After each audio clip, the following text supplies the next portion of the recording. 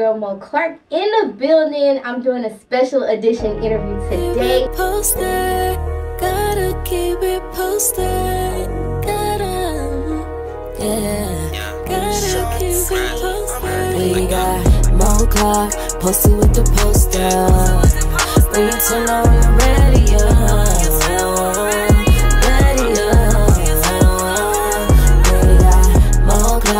Posted with the poster.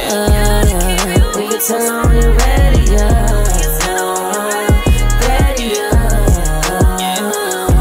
From the streets to the television, we keep it going, ain't no intermission. From the streets to the television, we keep it going, ain't no intermission. Look, you know we poppin', just name a topic. Posted up like a palm tree in the tropic. Rozzy on the beat, make you wanna come and see. Mo to the C, radio to TV. You know she putting in work like she clocked in. Celebrity guest, never guess who gon' drop in. Television's best like a S on the chest. Who's next? Say less, cause you rockin' with the best. MsmOCLARK posted with the poster. When you turn on your radio.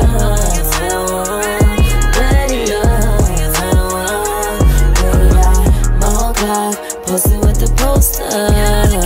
When you turn on your radio.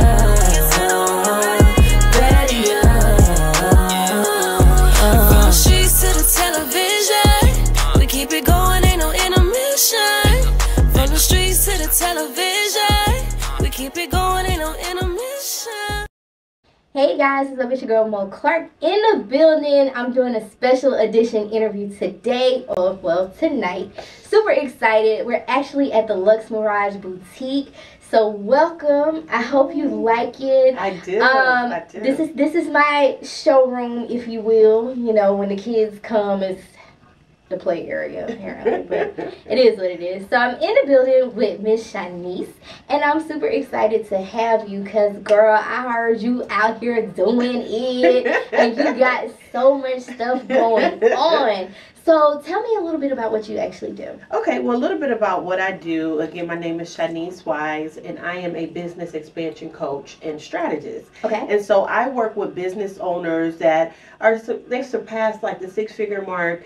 They're moving to 7 figures, or some of them have surpassed 7 figures, but they're overworked, they're exhausted, and they're really trying to figure out, how can I run this amazing business but still have time for my family, still have time to live, basically. So I teach business owners how to simplify their business but multiply their revenue at the same time, because a lot of times as business owners, especially as women and women of color, we feel like we can't have it all, but we really can. We can. It's all about putting the right systems and strategies in place to get the right visibility, you know, and to make sure you have the right help around you. And so I teach business owners that are at that level of expansion how to really optimize things, how to automate, how to hire, you know, and basically how to set it up where you have the right systems and strategies in place in order to grow. And so, yeah, that's a lot, right? You that's know, what I do. No, because I'm listening at you speak, and it's kind of crazy because, you know, while I was in my dating phases or whatever, I would date guys that would tell me, you can't have it all. You can't have it all. You can't be married. You can't have the kids. You can't have the career. You can't have the business. And I'm like, why not? That doesn't make sense. And then a lot of other times I would get fussed at from others, like, you need to just focus on one thing. But in my mind, it was like, well, I am the one thing. I am the brand, right? Because even though I have all of these different umbrellas that I have, if you will, they all tie into me. You know, when I go on set and I act, I wear stuff from the boutique, or when I do this is from the boutique. You know what I mean? So I just kind of feel like it all ties in together because we see others do it, you know, and they have a great revenue margin, and they're doing the same thing. They're getting a wholesaler and stamping a logo on it or whatever, and they're not necessarily as hands-on as I am. You know, I don't believe Kylie is testing out all these lip colors. Girl, you know? she's far beyond that, honey. You know, she done hired a whole team to do She got that. a whole team. She got a whole building, you know, but I don't think she's in that building, you know, manufacturing it, putting it together. Absolutely, absolutely. You know, when you think about you as your brand, think about a tree. Okay. So a tree is rooted in the ground. Right. And then it grows and it has all these branches. Right. So you are the tree. And all of these branches that come out of you should generate revenue. Right. And so, like, for me, as a business coach, that's what I do. That's who I am. That's my tree. But there's ways that I'm able to market myself, get myself out there. I'm an author. Okay, so that's one of my branches that gives me visibility. It generates revenue. I'm also a speaker, and so that's another way. I have courses. I have coaching programs. So all of it represents me as a business coach, but I'm able to use the different branches to generate revenue, to get more visibility, and to really build my brand. And as business owners, that's really, really, really important. But also as a business owner, like, one of the things that's going on now, there's a lot, we're producing in the business area a lot of millionaires, where, you know, a long time ago, you would hear million and you would be like, oh, but now there's more millionaires. There's more, you know, women of color that are becoming millionaires. But the thing about it is we feel like we have to work. Right. And we lose the whole life of living, you know. Absolutely. We are given one life to live. Absolutely. And so we have to be able to enjoy business, enjoy our life, make money, still be a mom, still have children, whatever your life is. And so that's really the important piece of it. Knowing how to run a business that generates beautiful revenue, but also be able to live and to breathe and to enjoy life and travel and do the things that you want to do, you know, because when you go to your grave, that's it. So you seem like you got your head on straight, which most of the time we all appear to be that way, but then one day you might look up and we're all over the place. But what actually inspired you to get into this? Oh, so I wrote about this in my book, Activating Your Gifts, and it's 15 steps to identify your gift to prepare for entrepreneurship. Now, what led me to writing it is because my father went to his grave not really utilizing his gift, and because of life, you know, taking care of me and my brother and being a husband and all that. And so what I see is there's a lot of people that have beautiful gifts that the Lord has given them, but they're not fully operating in them. And so that just kind of stuck with me, and I see it so often in the business world. I see business owners who are running crazy, amazing businesses, but they're not doing what they love to do. Right? They're not fully utilizing the gift that God has given them, so they're left empty. And so I just feel like, and I know it, that everybody has been given a gift, right? And, you know, it could be 1,000 nurses in one room, but everybody has their own unique gift. Absolutely. And so what led me to become, like, move in this space is because I want to be able to help as many women as I can operate inside of their gift, generate revenue, have it all, right? Live an amazing life, and really enjoy their journey. Absolutely. Because there's so many people who are not operating in their gift. There's so many people who are just doing this because it puts food on the table and it puts a roof over our head. You can stay in corporate America to do that. You absolutely. You know, when you're an entrepreneur, and there's a time when you transition from being an entrepreneur to being a CEO of your business. Absolutely. And that's when the expansion takes place. But you have to have a different type of mindset. So anyways, what inspired me was I could go on and on about business. But what inspired me was just knowing that my father, whose life was, you know, cut short because of heart issues, did not fully walk in his gifting, you know, and I just want to be known as that business coach who helped push people in the right direction and utilize the gift that the Lord has given. I love that. Because, you know, Oprah has this quote about something along the lines, you don't do what you do for the money. The money comes later. You do what you do because you love it, right? And, you know, even though I might not be a millionaire yet, I sit there and say, I am that same little girl that used to read off the cereal box and pretend that I'm in commercials because I've gotten to be on TV. Or, you know, I did pretend to interview people, and now here I am interviewing you, interviewing other people. I played dress up. I always had an entrepreneur spirit, even as a young girl. So to be able to, now I'm realizing, I feel like I'm walking in my purpose on purpose. Like I'm doing it on purpose now. And it's not to meet the celebrities or to do anything like that. It's because I genuinely love talking to people. I love hearing you guys' story. You know, how did you get here? What make you tick? What are some of the struggles that you had? Okay, what are some of the struggles that you had, like starting this journey? You know what? I got to go back to what you were just saying about, you know, now walking in your purpose. And here's the biggest thing. A lot of us, so don't lose that thought because I'm going to answer your question.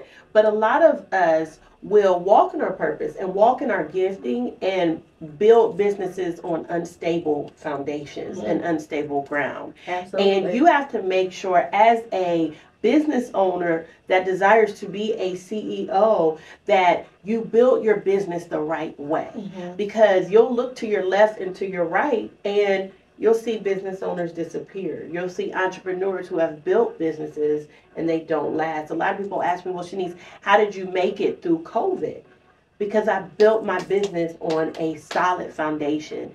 And even though it may have, you know, the wind may have shifted it a little bit, it was able to stay. So I just want to say that to, you know, any business owner that's watching, make sure that you are building it on a solid foundation. But, you know, so struggles, some of the struggles, I mean, in life we struggle, right? And so business is life. And I've gone through, oh my gosh, I mean, I've been in business for over 20 years. So I've had a lot of ups and downs. I would say one of the biggest things is I had to learn how to compartmentalize, you know, because when your business is you and you have life going on, you have to be careful that your life doesn't roll into your business. Absolutely. And so you have to know what door to open at what time. And so I went through a crazy divorce and life was crazy. I mean, life was upside down. You know, I was just telling my friend, I just remember where I was one step away from being homeless, me and my son. You know, I went through a divorce, lost my home. Like, I could go on and on and on. And, you know, nothing but the grace of God. But I was able to, because I knew business, I was able to kind of weather the storm and and build my company back up. But as business owners, we're going to go through life. That's just what happens. But it makes us strong. It builds our story. It builds our testimony. You know, a lot of women come to me because I work a lot with women of color in business. And one of the things that I know, because they'll say, well, Shaniece, what's your it factor? What makes you different? Number one, you know, I've built my company, yes, business tips and techniques, but also backed by spiritual and biblical principles. That's who I am. I don't apologize for it. You know, and I feel like as a business owner, it's important to have that peace because when life happens and when struggles come, it kind of keeps you, you know, rooted and grounded. So I don't know. I could talk about this for days. So no, but I understand because I always think, you know, when I was in the workforce, whatever you want to call it, I still am, but I spent a lot of time in customer service.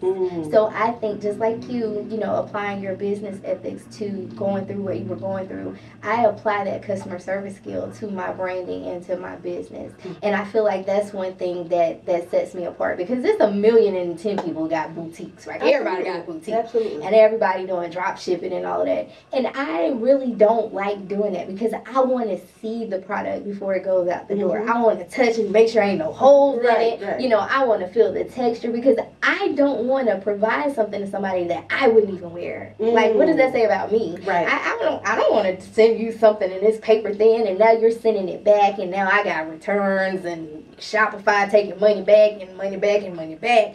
Like, I don't want to do that, and a lot of people don't get that. So I always say I focus on customer service. I want to make sure I pack it with love and give you a little extra gift and all of that stuff. So with your book, right, Activating Your Gifts, do you have any tips, or is it could be all tips? Could be all tips. Did you bring the book? Where's the book? You know what? No, I didn't. I'm sorry. But let me say this to you. The book is about personal development. Okay.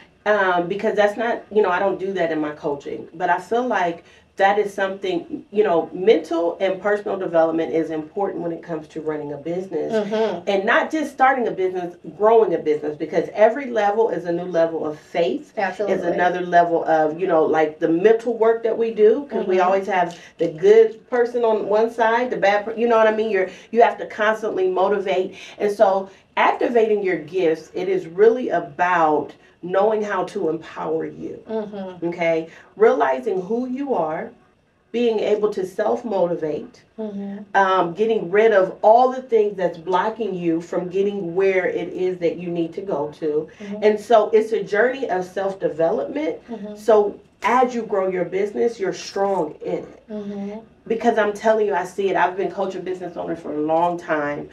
When that personal life feeds into the business, you gave me chills. So you know what? I was just writing about this. It's such a difference between men running businesses and women. Absolutely. So women, we bring in the emotion, we bring in all the extra, we bring in, just everything that we bring in as women. Absolutely. Where men are matter of fact. Yeah. They can make a decision and they can go with it. Some of them. Oh, yeah, you're right. Some of them. Lord But let's say majority. You know what I mean? And that's why you see men move up, a lot quicker. And so what I'm doing in this book is teaching women that. You know what I mean? Yes, we can have empathy. We can love, but when it comes to business, we got to know how to run a business and not just say that we're running a business, not make it look pretty on Instagram or whatever. We have to make sure that we are running a business. And so the personal development connects to the business, And so activating your gifts, and you can find it on Amazon. You can find it on my website. Yeah, it's on Amazon, but you go to my website. It's ShanieceMWise.com, ShanieceMWise.com. And it's on the website. You can order it from the website. And so it doesn't matter how long you've been in business. Mm-hmm. You could have been in business for 10 years or for one, or a new business owner. This book will give you a different mindset when it comes to building a business that lasts.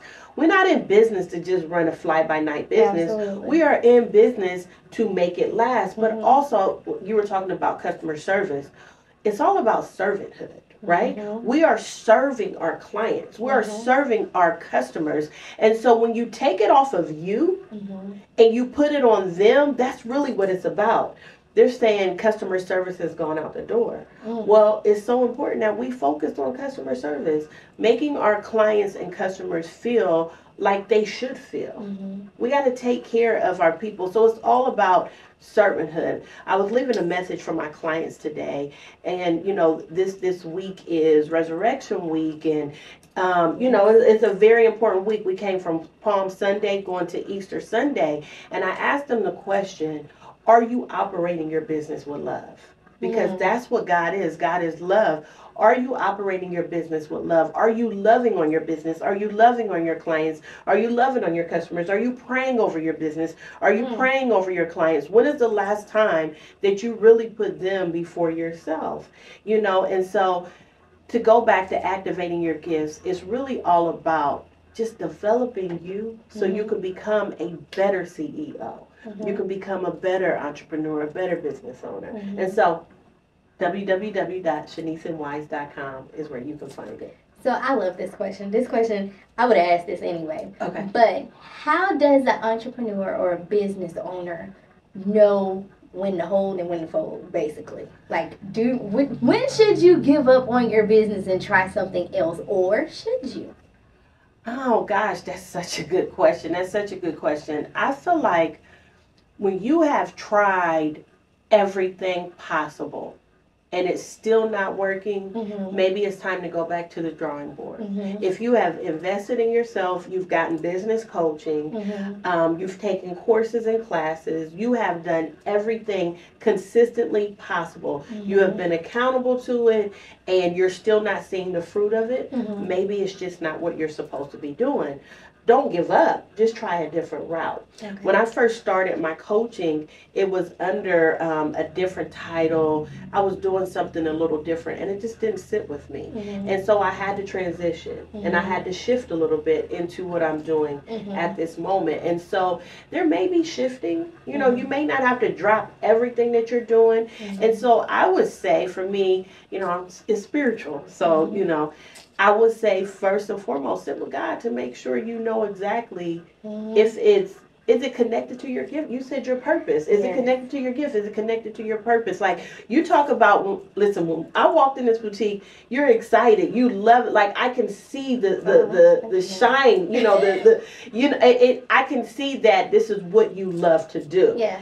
So you're doing what you love to do. All of it. I can tell when everything. you talk about it, you light up. That's how I feel about business coaching. Like, I wake up and I'm like, God, thank you. Thank you for allowing me to be a part of my client's life where I can love on them and breathe belief into them and give them strategy. And, you know, one of my clients, she just submitted a $60,000 proposal for one day. To go teach one. I'm like, finally, she listens to me. But to see that the wins, that's what gives, you know, that's what makes me feel good. So I think if you're not seeing some type of result, maybe it's time to reel it back in, go to the drawing table, and figure out if it's something that you really truly want to do. Entrepreneurship is about identifying what you want to do. And it may not be the first, second, or third thing. You know, the story that I love is Tyler Perry's story. How he just literally tried and tried and tried and tried and tried. And then one day, boom, it became what it is now. And he's a billionaire. You know what I mean? Went from living in his car to now a billionaire. And so you just figured out, you try, you invest. A lot of business owners don't want to invest in themselves, you know, and they want to be cheap. You want to make $1 million, but you want to invest $2. That doesn't match. And so you have to do all those things before you give up. Right. So the biggest thing that everybody's been, and this wasn't even a planned question, it just happened when she's talking about investing. The biggest thing everybody's been up in eyes about for the past couple of days is getting meta verified on IG. People don't want to invest the $14 or this, that, and the third and the other. Now, I did it. I'm not going to lie, you know, because I feel like I'm out here, I'm interviewing with you guys, celebrities, whoever. I'm putting all this work into my media and all the things all things surrounding Mo. I watch a lot of catfish, okay? I'm not going to lie. I see people getting catfished by the celebrities all the time, and it don't really be the celebrities, you know? Right. So my thing is, okay, well, if IG say, you know, I'm going to give them a chance because they said this is going to protect your account. But what people don't realize is, I dabble in PR as well. People been paying for badges. And I don't know if people really know. They just pay more than the $14.99. Yeah, you know? I mean, you do what makes you feel good. You know what I mean? Like, if paying for on Twitter, if that's going to give you the visibility that you need, then do it. And then if it don't work, stop it. It was that simple to me. I mean, it really is that simple. I mean, that's on any platform, on LinkedIn, on Instagram, on Twitter, on TikTok. Facebook. I mean, how many of us pay for ads on Facebook? We should be. You know what I mean? And so if Twitter is offering this, I think a lot of times because the whole Elon Musk thing and, you know, all that. But if it's going to help grow your business, $14... Why not try it? Why not try it? I mean, you try everything else. Why not try it? So I look at this thing that I'm about to tell you now in a relationship standpoint, marriage standpoint, and business standpoint. Okay. I think a lot of times, sometimes our downfall, whether it's relationship, business, whatever, is comparing ourselves to where others are at. Girl. Now, how do you feel about that? Because I believe that. I've seen girls... I'll tell you with the marketing, you know, but it's the marketing strategy that people use, you know, and you don't even have to say marketing. If you just go old school and go back to social studies class, supply and demand, and if you create the image that there's a demand, people are going to want to shop with you or deal with you because they're like, oh, she popular. Let me go get that dress. She said she got one left and you can have 85. But you're telling them you got one left, right? It's a marketing strategy. It is. So do you feel like one of the biggest downfalls in business is comparing to what others are doing? Absolutely, because you compare your weakness to somebody else's strength. And so whenever you compare, it's always going to be a downfall. I had to tell one of my clients who's an event planner, stop following all event planners. Just stop. Because every time I talk to you, you're comparing yourself to someone else. Y'all are gifted differently. Right. You have different businesses. You're located in different places. Right. Your voice is different. Your content is different. And so every time you compare yourself, you're going to lose. For me, what I have done is I'm like, okay, Shaniece, you know your it factor is a little different. And so this business coach may be doing very well, but her it factor is different. Absolutely. What she brings to the table is different. So for me, it's a lot easier for me to say, good job, girl. Yes. But this is who I am. Yes. This is what I do. Yes. If you want to run an amazing business but also get prayed over, I may give you a prophetic word. Yeah. I may have to even stop and go in for your family. Yes. If you can handle that, then come on over here. If you can't, there's a million other business owners and business coaches. Yeah. I'll go connect you with them. Yeah. And so I think it is being confident in who you be. And that's what I talk about in my book. And so that's another part of the whole personal development. But if you're taking notes, if you compare yourself to someone else, you're comparing your weakness to their strength, and you will always lose. There's always going to be competition. Absolutely. And it's always going to be someone else that does what you do. Absolutely. Just make what you do amazing and stay focused, look ahead and straight up. What's on the sides of you, it doesn't matter. It doesn't matter, because a lot of times what we see is not always what it is. You know what I'm saying? And I know that because I've had clients who have 1 million followers and they making no money. And that's factual data. I've had clients on Instagram that have a whole bunch of clients, but their business is in shambles. I've had $1 million business owners come to me and their systems and their strategies are a mess. You cannot always focus on what you see. I'm trying to tell you. It's about what's behind closed doors. Then I have clients who are running $1 million, $500,000, even $200,000 businesses and have maybe 2,000 followers on Instagram. Yeah.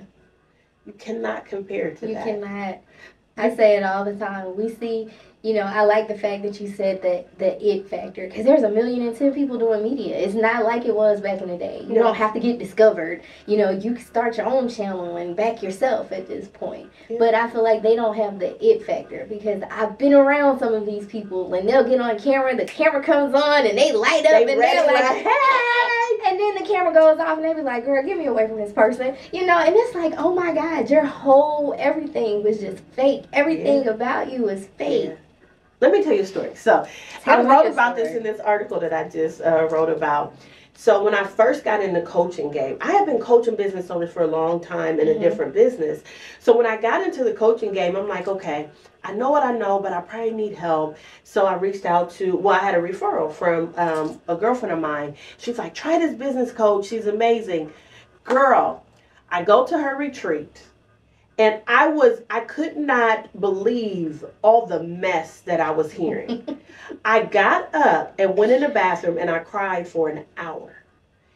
And so I cried because that business coach should have been in my program.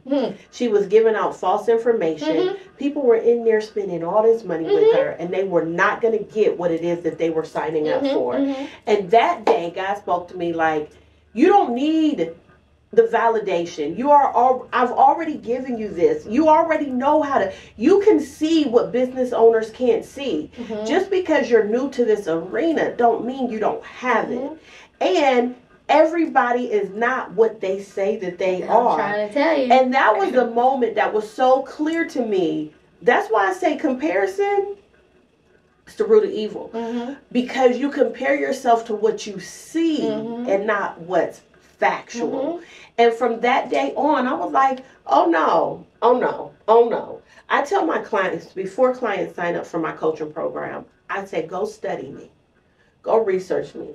Go look me up. Absolutely. I'll send you over some Google me. Google me. I'll send you over testimonials. You can talk to some of my clients. Yes. Because when we get together, we become married. because my program is a 12-month program. Yes. I don't do nothing less than that because I need to be able to transform all of you. Yes. I need to be able to do business analysis. I need to look at your SWOT, and now I need to look at everything in order for you to grow and for me to help you. And I'm like, you got to research me because too many people invest too quick or they sign up too quick and they don't do the necessary work. They don't. And so that's why we see all these false folks running out here saying, I can show you how to make $1 million in a day. No, you can't. I can repair your credit. I can repair your relationship guru. I can save your marriage in 24 hours. And I'm like, no. I'm here for the Google me. And then, you know what happens? Then the industry gets a bad rap. Yes. Oh, business coaches get a bad rap. Or people who own boutiques get a bad rap because of the false people who are falsifying information. And I'll never forget that time when I went and I stood in that bathroom and I boo-hoo cried. And it wasn't because I was sad. It was because I already knew what I knew.